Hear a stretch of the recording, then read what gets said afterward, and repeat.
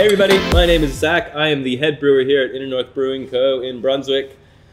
Welcome to your July subscription tasty notes. We've got a good one for you this month. Before we get into the deliciousness of the beerness, we are going to talk about a few things going on at the moment. Subscriptions are going out on the 1st of July. This Friday, so there's a few things. If you watch this video right away, there's a few things going on this weekend that might interest you. We've got on July 3rd, we've got the winter cornhole tournament going on down at the brewery. It's basically free to enter. You can reserve your place by pre-purchasing a couple of beers for your team. Teams 2 heavily encouraged and welcomed. And you have a chance to win a keg of beer. Pretty good. But if that wasn't good enough, we also have Leon Smash Burgers bringing their Smash Burger delicious winter comfort snack food to us on Sunday as well. Kind of all things American Day, really. Cornhole and Smash Burgers. It's a shame that July 4th wasn't the Sunday. We also have later this month, if you are like whiskey, we also have a whiskey and beer event with our very, very, very close neighbors, as in across the street from us, Gospel Whiskey. So we'll be, basically it's a tasting event. So Buddy from Gospel will be here to talk through the whiskeys. I'll be here to talk through the beers, and we've got a couple of Boilermakers. We've got like a beer that we aged in Gospel whiskey barrels like 3 years ago.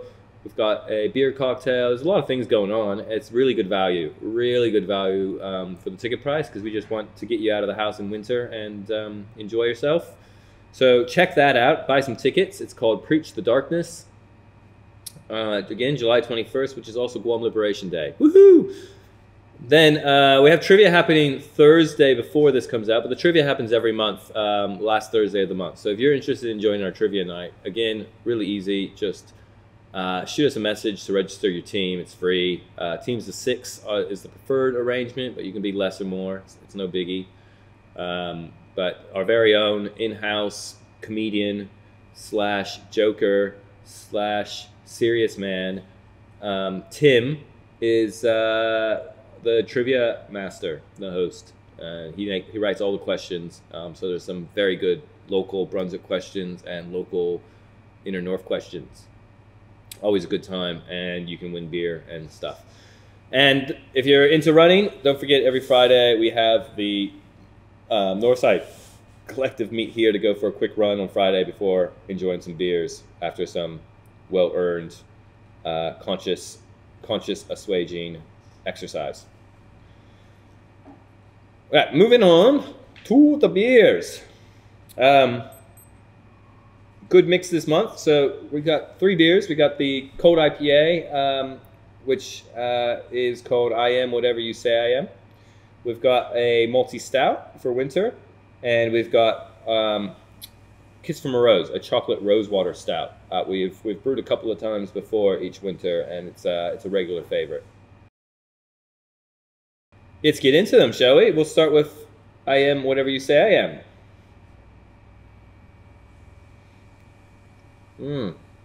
Just gonna have a quick sip to remind myself. Ooh, yeah. So a cold IPA. If you watch the tasting notes that we've recorded separately to this, you'll get some further in-depthness about my history with this style. Basically, it's not an IPA.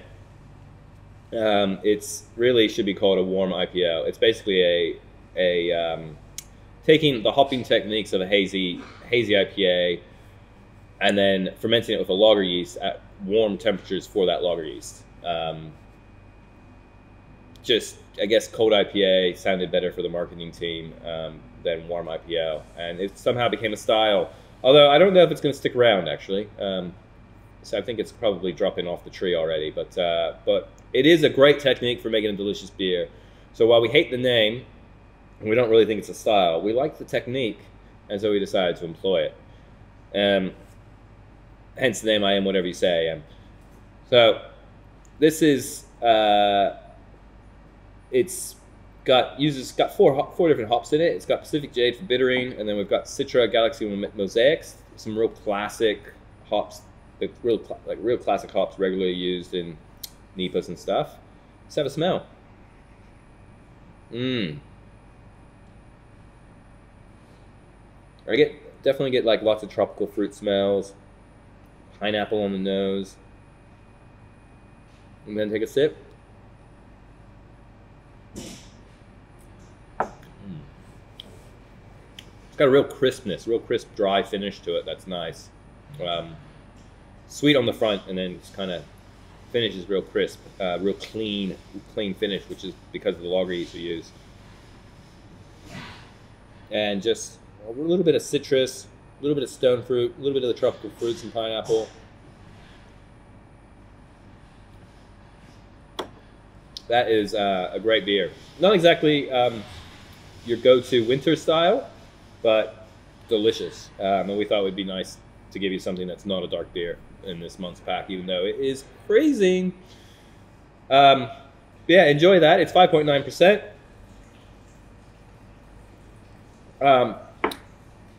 Available. It will be available shortly on our online shop in bottles, or it's not on tap currently at the bar.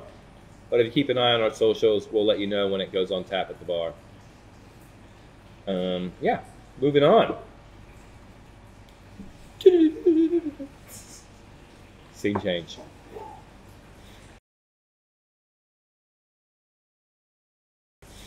Next up, we're trying the Malty Stout. The Malty Stout is our signature stout that we usually have on tap is the Hoppy Stout. But we decided to mix it up a little bit. We sort of decided last year, but COVID sort of screwed everything up. But the idea now is that we'll have our Hoppy Stout on during summer, and we'll have the Malty Stout on during winter. Basically, as opposed to the Hoppy Stout, which is hop-driven, the Malty Stout is, you guessed it, malt-driven. Not a heavy stout. It's I think it's about 5.5%. And using a lot of chocolate malts in there, and a little bit of roast barley, just really, and some kind of specially roasted oats actually to give it a little bit of nuttiness. So let's have a taste.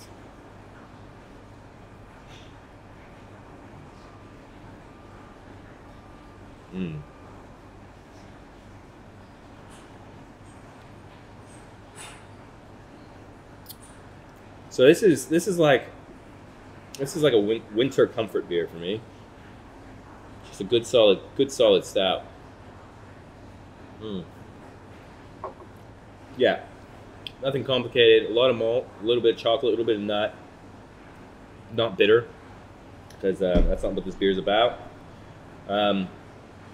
And just designed to be sessionable and really good. I can attest. Really good next to a fire. And yeah, it's just pretty much all there is to it. It's on tap at the bar currently. What you're getting is carbonated normally, because that bottle's better and is easier for you guys. But on the bar, we've got it on nitro. So if you'd like to try out the nitrogenated version of it, come to the bar, get a pint, and you can compare. It's what we call doing your homework, or not at home work, extracurricular activity. But yeah, come check it out. I'm always really happy with this one. Yeah, super good, and pairs really well with whiskey. Hint, hint. And next up, scene change.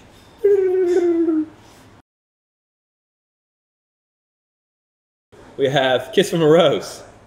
So Kiss from a Rose, we've brewed it a few times now, and it's a solid performer. Basically, we take a very malty stout with lots of dark chocolate malt. Just gonna clarify, dark chocolate malt. What that means is basically barley that's been roasted in such a way as to produce dark chocolatey flavors. So you sort of have a spectrum from like light chocolate malt to roasted barley. And roasted barley is basically like when you burn your toast in the toaster oven, and chocolate malt is sort of like a properly toasted piece of bread, and then dark chocolate somewhere in the middle. So you're trying to like limit the amount of astringency and bitterness you get from that real burnt malt, and just bring in some of the savory, delicious, chocolatey notes. All right. But that said, we then load this up with loads of cocoa nibs. So we get cocoa nibs from a cocoa roaster just around the corner on Sydney Road called Ratio Cocoa. Shout out to Ratio. They do phenomenal work, and they make phenomenal chocolate. We recommend you check them out if you haven't already. And so we got 20 kilos of cocoa nibs off them to basically recirc our beer through to infuse some chocolate characters, and makes it extra chocolatey and extra delicious. And then on top of that, we add a kiss of rose, which is basically add a little bit of rose water to complement the chocolate flavors. So just to be clear, it's not supposed to be a Turkish Delight beer. It's mainly supposed to be a chocolate stout with a hint of rose. So let's have a taste. Let's have a smell.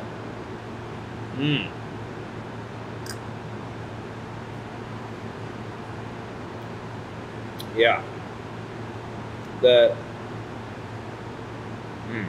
You definitely smell the rose on the top of the beer, especially when you compare it to like a normal stout.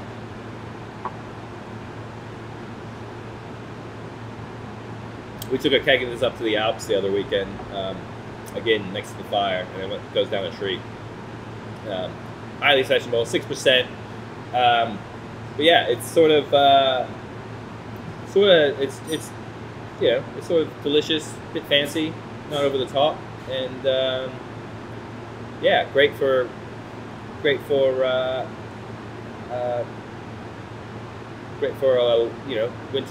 beer to enjoy. Good in summer too. Strangely, we find that we always get a lot of orders for this as we're going into summer when it's no longer on tap, which is always a bit frustrating. Yeah.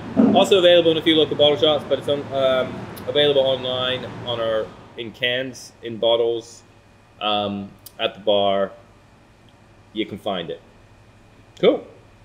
So that's our beers this month, and hope you enjoy them. Also, every month we have a winner of a special prize. We have no idea what the prize is yet as of the time of recording, and we have no idea who the winner is yet. But keep an eye out in your pack. If you have an extra beer or a t-shirt or something in there, that means you won. And yeah, we're happy that we're able to get this to you the 1st of July, right at the beginning of the month. So there might be a bit of a 5-week wait for the August subscription because we're on top of things today. But yeah, we got some more delicious beers already in the pipeline for the August subscription. If you have any questions or any feedback for us, give us a shout. If you think we're doing a great job and just more of the same, give us a shout. Yeah. Thanks very much for watching. Hope you enjoy your subscription pack. And don't forget to put your bottles out Friday morning, Thursday night. All right. I mean, by the time you watch this, it's already too late. But, remember next month. Yeah. All right. Thanks. Bye-bye now. Bye. Bye-bye now.